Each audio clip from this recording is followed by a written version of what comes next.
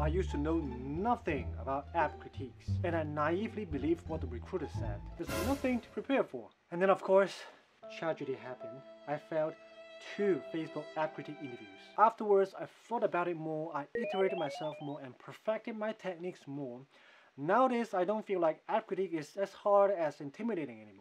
In this video, I'm going to show you 12 common questions about app critiques that might float around in your head all the time, especially when you're new to it. My answers to those will include my personal app critique experiences, what are some of the best ways to prep, tips, tricks, and finally point to some specific actionable items you can do today. Now grab your favorite drink and let's get into it, y'all. Good morning everyone, my name is Justine. I'm a designer working in Silicon Valley. First question first. Why is app critique so intimidating? Okay, app critique is not intimidating. You know what's intimidating? Climate change. If anything, an app critique is intimidating because you are new to it. And new things tend to be more scary and intimidating because of the uncertainties and the unknowns. If you're doing it for the first time or the first few times, don't worry about it, there's a way out. All you need to do is to gain the product and design fluency that I mentioned in my previous video. You can do that by going over a few apps through the worksheet with all the questions that I have, and then you start to develop and gain the product and design fluency.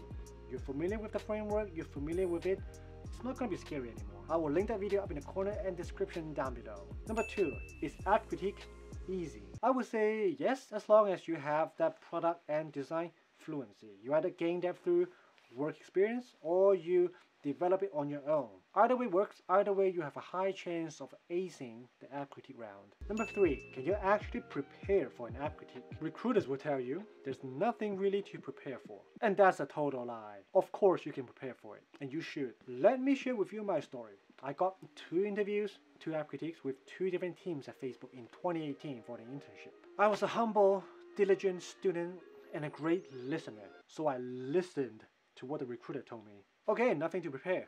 Yay! And then I completely bombed both app critique interviews. So please don't be as naive and silly as I was.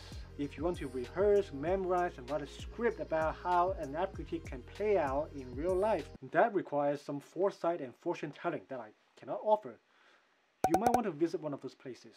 However, the worksheet that I had can help you prepare and gain that product and design fluency that a hiring manager is looking for. Once you're fluent in analyzing an app in those 4 different lenses, no matter what app they throw at you, you can always catch them at ease.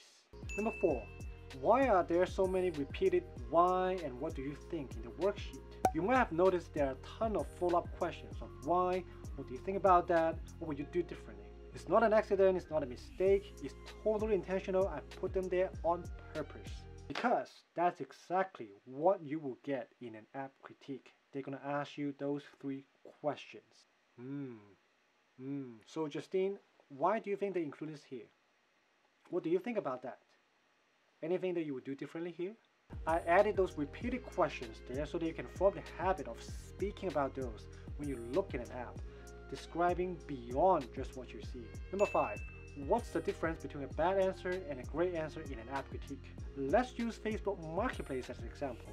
A bad answer could be, this is a linear scroll with a 2-column view and it's pretty big images and it divided up by sections.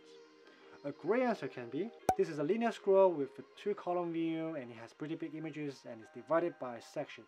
I think the section title can get lost while users are scrolling. They can miss it. Making the font size bigger and maybe add some more padding can help make the section title more distinct from one to another. So when you look at the response, there are 3 parts.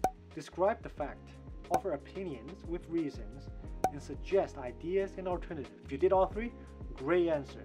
If you only do 1 or try to scramble words and find words to just describe what you see, bad answer. An app critique is a critique. A critique is giving opinions, reasons, and suggestions. Without those, it's not an app critique. So much talking. Let's take a coffee break. Be right back. Alright. How was the ad? Does YouTube give you good ad? Oh, it's bad? Oh, too bad. I don't decide what to show you. But let's get back to the exciting subject, shall we? Question number 6. What app have I done before? For Facebook, I have done Google Maps, Apple Music, those are the two that I bombed, and fun fact, I picked those apps. Another one I did was IKEA Play. I think I did okay, but I messed up something somewhere, which I will cover that in question number 7. For DoorDash, I did the DoorDash consumer app. At Chime, I also did the DoorDash consumer app. Question 7. What's the best way to prepare for an app critique? This is my favorite part. I can get to share very actionable specific items so you can get it going today. First thing you can do is pick 5 apps. Include at least one app that is similar to the role that you're applying to. If you are applying for a company that has a web product, then pick a web app. If you apply for an AR company, pick an AR app. For Apple, maybe pick an Apple iOS app. Social media, social media. You get the idea. Number 2, run through the worksheet with those 5 apps and then get 5 guys to reward yourself after. If you do 5, you are way ahead of the curve. I guarantee you, your peers are most likely going to stop at 3 apps. Number 3, when you're using the worksheet, distribute your time and effort with respect to the order of those lenses. So spend more time on products and then interaction design, lastly motion design, because product and interaction questions tend to show up more often. Number 4, speak with confidence, especially in the real interview. I think this design is beautiful. I think this is chocolate ice cream. If there's any ambiguity, ask confidently. I'm sorry, I don't quite follow. What do you mean by that? Can you clarify what you mean? Instead of... So I will swap out the icon and use the label. Maybe use Figma to prototype. This is where failed me hard. I should have just asked instead of using that silly guessing voice. So don't follow my horrible footsteps there. Number 5, always have a killer app critique in your pocket.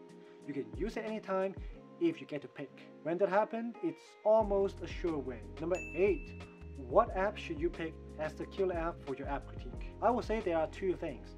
It should be an app that you have run through the worksheet so you're familiar with the app, the structure, the 4 different lenses. You know the app inside out, you know how they make money, how they design choices, how to contribute to the business, you know their craft, you know how swift and delightful that micro interaction is to keep users highly engaged and stay on the platform longer and longer and longer.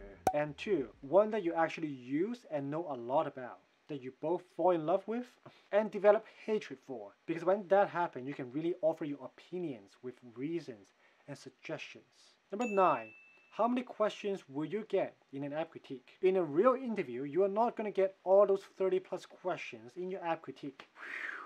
You probably get 5 to 10 questions, and you won't answer them in the linear order as what is laid out in the worksheet. It's more organic than that. You can jump from product to motion or from visual to interaction. Preparing it in this structured format will still help you because the details are all the same, no matter which way it flows. The interaction model that you see that you describe in the app will still be the same interaction model. Number 10, how do you know you are ready for an app critique? Relatively speaking, I think doing 5 apps is a good rule of thumb. It can get you pretty far, and that could be a stop. At some point, when you look at a brand new app, your eyes will automatically put on those 4 lenses and go. So this is a horizontal scroll for different categories, and you can vertical scroll to browse. It's each individual item. The motion is quite fluid.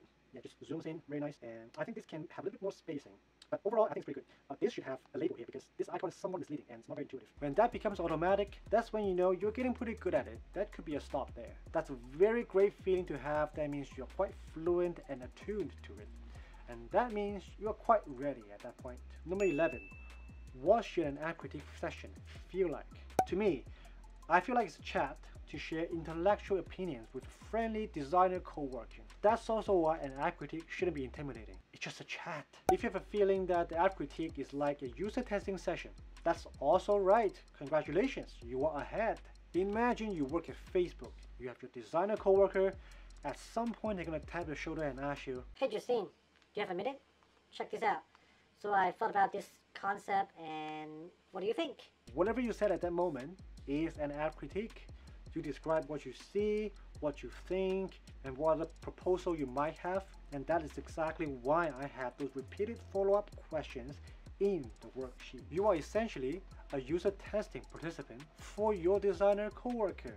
You are testing their app, and since you are a designer, you can speak in a design lingo, in designer terms, and that demonstrates your product and design fluency. That's what your hiring manager is looking for. Number 12, what are some fantastic tips and tricks for app critiques? You can download a few common apps, Spotify, Uber, DoorDash, Lyft, especially the 5 apps that you have picked and ran through. The version doesn't matter as much, maybe you don't even need to auto-update it. And that was because I recommend using QuickTime for screen share so that you and the designer can see the same thing. You guys are on the same page completely. They don't have to download the app on their phone, and you don't have to worry about the versions that they had. Next will be turn off the notifications in the settings because you don't want your Tinder message to come in when you're talking about design choices. Next is check the Wi-Fi in your room, make sure that it actually loads the app so it doesn't freeze there. While you are doing the app critique, you can use this powerful phrase, let me think about it. Design is about thinking. Thinking takes time, so it's okay to ask for time to think about it. Maybe like 5-10 seconds, but not like a whole 45 minutes of thinking. You can also say, what do you mean by that? Ask confidently when you see ambiguity.